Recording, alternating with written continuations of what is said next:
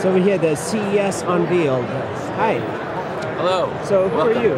Hi, my name is Robert DiLoretto, and I run the U.S. operations here for MicroEJ, based in Cambridge, Massachusetts. So MicroEJ, is that an OS? You can look at it as an OS. We also compare ourselves with Android. The big difference is that we're 1,000 times smaller than Android. What that means is, for a very, very small bill of material, even a $1 MPU, MCU, you're able to pack as many features on as many of the high-end Linux products. So our whole value proposition is helping design for cost, reduce bill of material, and design very, very quickly. So it's an RTOS? We run on top of an RTOS, so we are a complement to many of the RTOS, or all the RTOS that are out there, from free to ThreadX to all the others. So you're like a layer on top? Yes, we are. You're like an app store? Now that's the highest layer. It's very interesting when you look at companies like Landis and Gear, smart meters, and make millions and millions of meters. What we are doing for them, besides being closer to the mic. Besides being embedded into a smart meter, what we're providing is an app store, or the ability to write apps in Java, JavaScript, or even Python that are stored in a very secure marketplace, a branded marketplace by, say, Landis and Gear, and we're now able to, or they're able to give their customers the ability to download apps to affect the characterization and affect the feature set of the products. So this goes a long way to future-proofing some of these platforms. And I can draw the same analogy with major customers like Zebra printers. So they're looking at how can they extend the functionality and features through downloadable apps. So in summary, it's almost like creating and adapting products like this as a smartphone.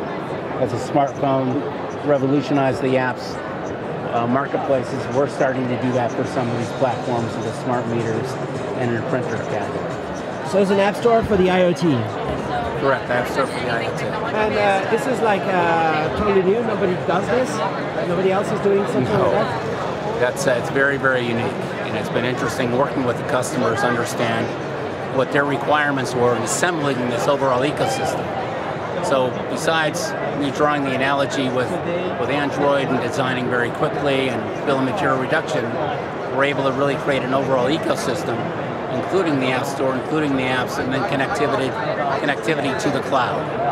So if I look at the pictures right here, these devices, there's like a coffee machine.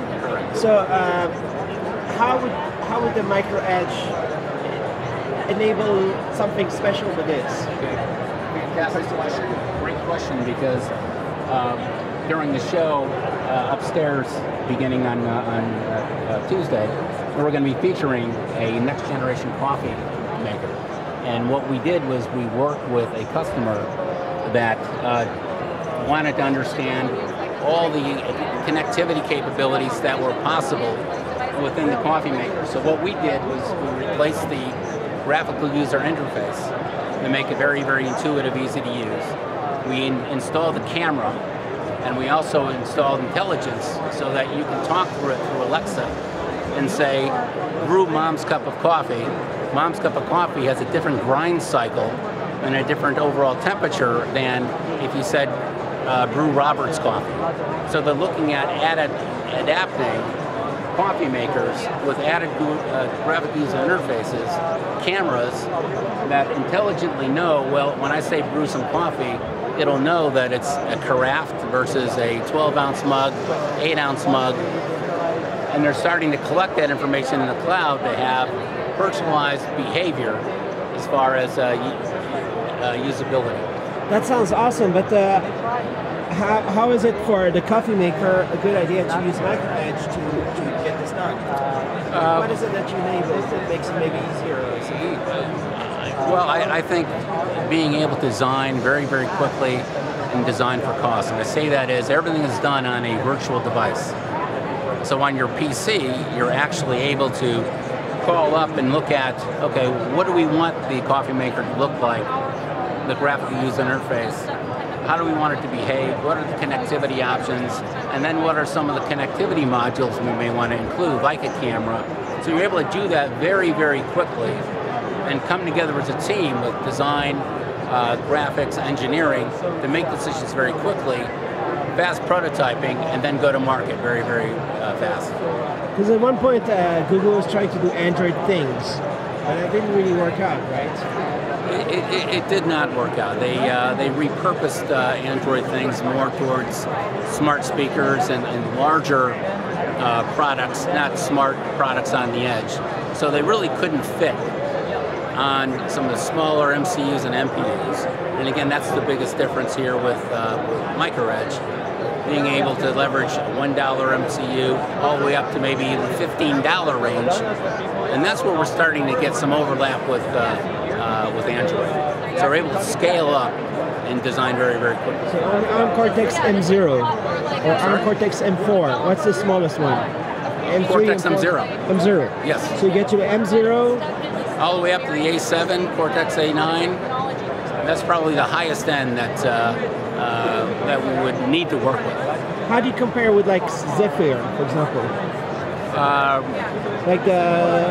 They don't have an app store. They don't do this kind of. No, I think they're more of a embedded design environment, more of an engineering centric. Very much, I think they take on projects. We take on programs. Meaning, when I talk about these customers, they're looking at scaling across all millions and millions of devices. So they're looking at building more of an ecosystem, which we can provide, and not just the design for embedded environments. It's open source? Yes, it is. So, is it? How long has it been around? I think I did a video with you 4 years ago, right? Yeah, so how long has it been happening? Grown very, very quickly. We've been around for the last 8 years. Besides raising initial venture capital, we reinvested $30 million into R&D and already have 37 million powered by MicroEJ devices in the marketplace today. 37 million devices. Yeah. All right. And all the chip makers are partnering with you, I guess?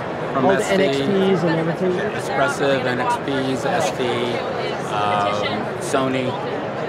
A lot of the wireless modules too, from Silicon Labs, Sierra Wireless, so all of the BLE, Wi-Fi modules, we're also partnering with them to provide that level of connectivity. Does it enable a lot of new startups?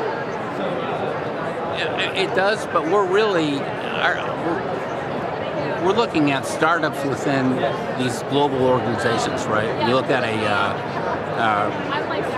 like Atlantis and Gear again, I'll bring up Zebra printers. They're trying to reinvent themselves. So we're really creating a startup within some of these established enterprises. Our target market typically isn't just a small startup who wants to build product. It's really targeting organizations that are programmed across millions and millions of devices.